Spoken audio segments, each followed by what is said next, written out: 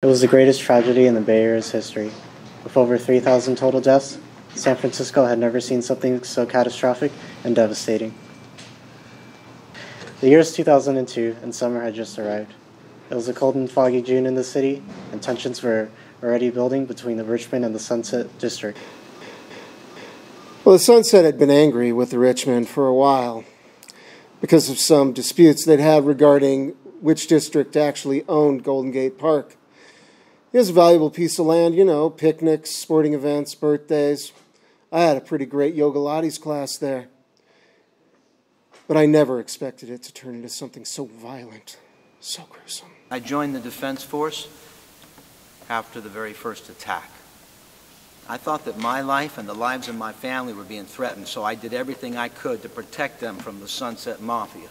I was walking to work when I saw the most terrifying thing I'd ever seen.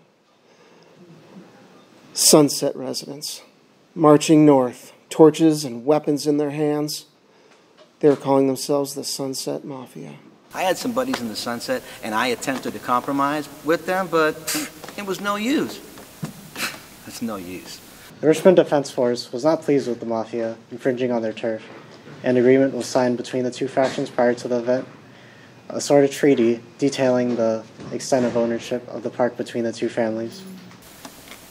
They had turned their backs on me. They had turned their backs on me.